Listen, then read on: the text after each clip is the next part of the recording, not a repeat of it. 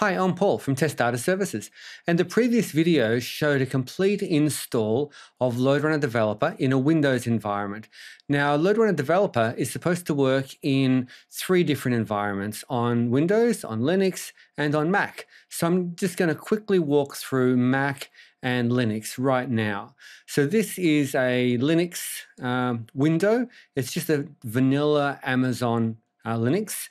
All I did was I downloaded the appropriate files for LoadRunner Developer, and I unzipped them. I didn't set any environment variables, didn't do anything.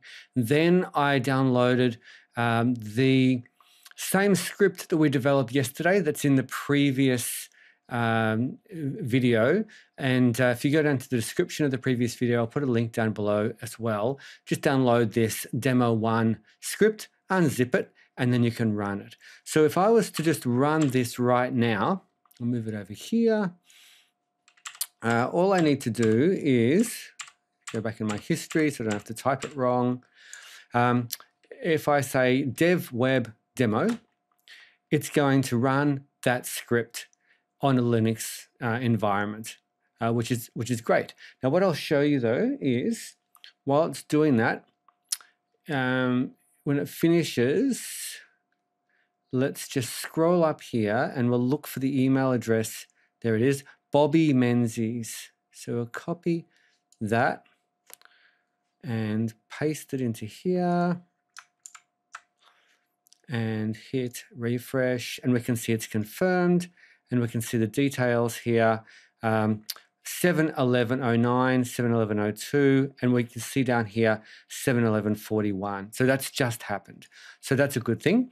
Now, the next thing we can do, that's a single user mode. Notice when I did that, I said DevWeb Demo 1. If I just change this and add in mode, load, and then do it,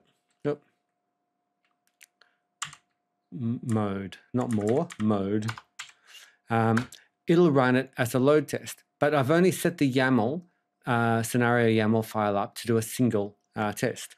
So to make it a bit more sophisticated, if I just vi demo1 scenario YAML, let's make it 50 users. Let's make the pacing, do 1, ramp up of say 20 seconds, duration of say 60 seconds, exit, and now if I run it, you can see it says 50 users, duration for 60 seconds, and it's going to go to town, creating a bucket load of new users signed up to that website. So that's pretty cool. That will work great. Now I can show you on my Mac here. So it's a Mac Mini, and I've got a console view. So if I just show where I am, oops. I am in what directory? I'm in the DevWeb directory. I downloaded DevWeb. I didn't set any environment variables or anything. I've just downloaded it raw from the LoadRunner Developer webpage. And I've set up the script, that same script, but this time I put it in users, Paul McLean documents, DevWeb scripts demo 1. Now if I hit answer on that one, now we can see it's going to run. Now what I did notice is this is not a super powerful Mac Mini, but it's definitely slower than Linux. I don't know why that is. I don't know if it's a problem, but it's a bit on the slow side. I've seen VUGen do that in some of the older versions. Occasionally, after a restart, it would sort itself out. But this is going a little bit slow. But for the sake of the exercise, it doesn't really matter. But what I will show you is, when it's finished doing its sign up, here we go. Looks like it's done. Oh, just about done. Okay, it's finished. Everything passed. So we should get that email address. Where is it? Jason Johnson, like that.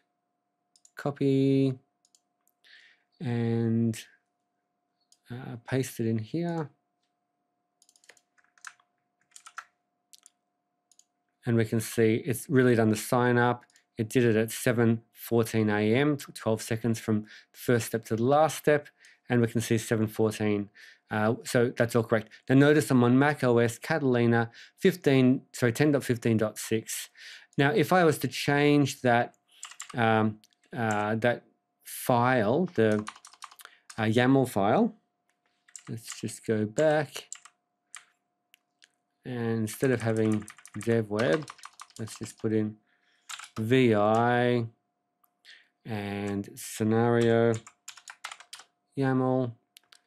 Oh, it's already got the 50 users and pacing in there. So I don't need to do anything. All I need to do is run it with mode load, and then it will run it as a load test, which sort of makes sense. Now, when I run it as a load test, it definitely runs harder and it generates a fair bit of load, but just doesn't seem to be as fast as the Windows version or the Linux version. But the main thing is that it works on all three platforms, and it works really well, and minimal setup. Like, it's quicker and easier than Windows for sure. So for all of you who are doing software development on those two platforms, this is super easy to use. Hope you found the video useful. Go back to the other video where I go through the whole process of doing the scripting, and you can see what this script is doing, and you can see the integration with InfluxDB and Grafana, and nothing stops you doing that, obviously, in these two platforms as well. Have a great day.